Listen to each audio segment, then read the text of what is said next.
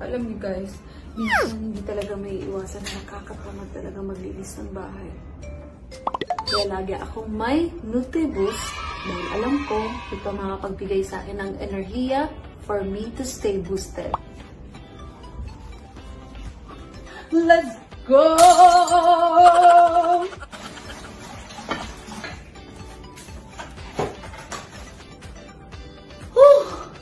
Sa wakas, natapos ko na din ang aking mga gawaing bahay. Kayo ba? Share nyo naman sa akin how you guys stay boosted by posting a photo or video. And don't forget to tag me with the hashtag #GottaStayBoosted. Don't forget. Another day, another challenge. I have the mic and my headset, my laptop and my ring light set up because as we do every week, we have a show where we interview some of the best artists in the Philippines, some people with the most amazing stories that we love to hear.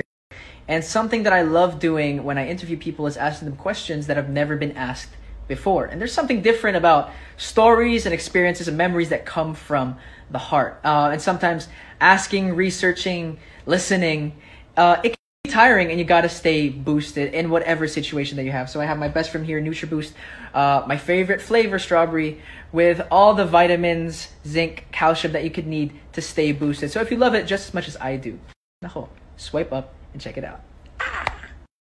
Wala akong experience sa prom. Never ako naka-attend ng prom. Pero, every time sa school namin, meron din mga school trips, out of the country school trips. So nag-bus kami to France and Italy. Tapos merong isang time, pumunta kami sa Italy, sa place sa Italy. Like a 5 to 7 hour drive.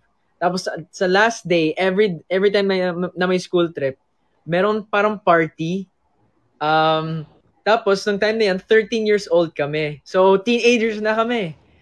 Yun. So they rented out a parang bar. Tapos may dance floor. So yun, tapos may music, tapos sumayaw lahat. Eh siya yun, 14 years old ako nung time na yan. Tapos I really like this girl. Itago natin sa pangalan Chini. Oh, wow. Chini. I didn't know you had that certain relationship. Oo. Tapos, ayun. So, si Chini, gusto ko siya. Oy! Wow! Hello! Let's go! Welcome! Ano ba yung show? Let's go ba yung... Wala kaming biases. So, to our friend right here, can you say your naol? Name, Edward John Abellera Barber. Age, 21. Occupation, co-host ni Kuya Robbie sa I Want ASAP. No. And, you can say host. You can say VJ host. Yan, okay. Ano yung L? Lande. Location. Lande. Dahil dyan, Edward, sasama ka na sa amin ngayong September. Edward, paano kung mababanggit yung September? Okay lang, September I'll be there with you guys. Sabi ni Ate Darla, ang pagbabalik ni Edward sa ASAP Dance Floor. Edward, kasi bilay na nga ako ngayon. Ka naman kahit minsan. Alam naming napaka-busy mo, pero... Ilang pagbabalik pa ba ni Darin para lang ikaw yung Let's go! Let's go! Let's go! Let's go! Let's go! Let's go! Let's go! Karimi ha, baka nalito ka kung nasa I Want ASAP ka ba o kay Tito Dong Abunda tayo. Edward. Match! Match! Alam ko may hugot na yun sa kanta ni Maymay natin. Prospero ka ba? Parang hindi natin na-mention si Maymay. Bakit mo ini-insert? Bakit parang talagang hindi naman wala... Hindihan mo. Huwag ka na! Maymay, huwag ka magturo dyan, Maymay. Edward yan. Sorry, Nico. Si Edward pala ako. Sorry.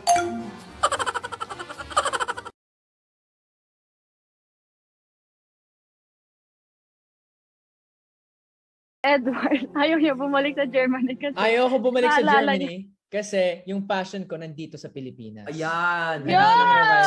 I'm happy here. Kahit anong mangyari, COVID or showbiz, wala lahat. I'm staying here in the Philippines. I know my place is here.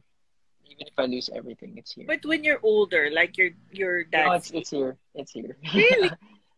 It's here. That's where I see it. It's my future is here in the Philippines. On Friday, dadalaw rin ako sa episode ng ni Maymay at ni Robby ng Call Me Maybe. Friday! I'll see you Friday.